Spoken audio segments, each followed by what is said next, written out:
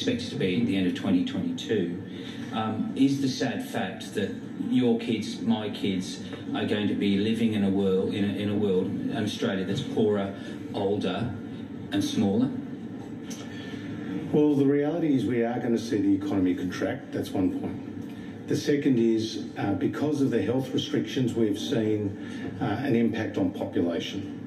And as you point out, Australia's population growth will be the lowest in more than a century. And net overseas migration will be falling in consecutive years for the first time in 46 years. So we are seeing, as a result of COVID-19, Andrew, a significant impact on growth as a result of those population numbers. And of course, we're seeing a smaller economy as a result.